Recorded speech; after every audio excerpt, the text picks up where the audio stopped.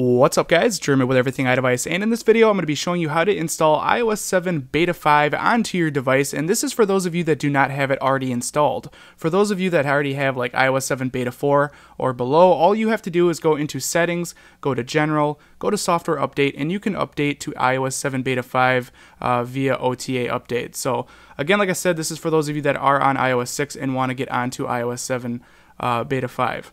Now, I'll let you know that all the links for everything you guys are going to need, it will be down in the description. The actual iOS 7 Beta 5 download itself, which is a free download. There's no developer account needed to get the actual firmware. And for those of you that are on Windows, you will have to extract the actual ipsw file from the disk image file. That's just how it downloads. But I will leave my video tutorial down in the description on how to do that. And also, if you want it to be 100% legit, you will need an Apple developer account or need your UDID of your device registered with one. Again, like I said, all links are down in the description.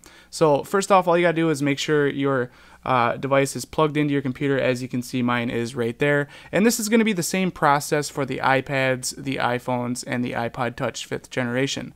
So once you have it plugged in, we can go ahead and jump over to our computer now.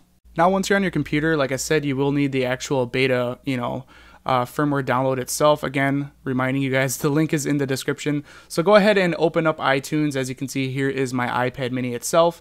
All you have to do on a Mac is hold the Option key, or on a Windows, hold the Shift key and then click Check for Update.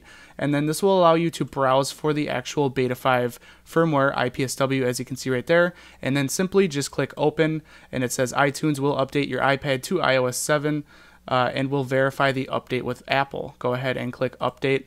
And then it's going to go through its whole process here, extracting software, so on and so forth. And I'm going to go ahead and speed this process up.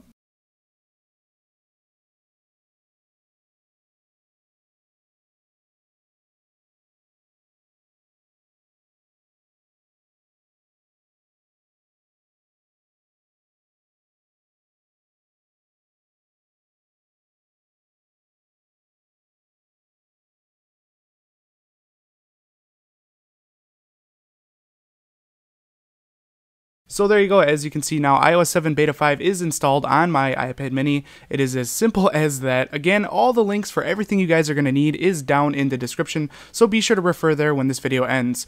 If you guys did enjoy this really quick tutorial on how to update to iOS 7 Beta 5, definitely throw me that thumbs up. That will help me out tremendously. Also, if you guys want to see more iOS 7 beta coverage, be sure to click that subscribe button. This has been Jeremy with Everything iDevice, and I'll catch you guys in the next one.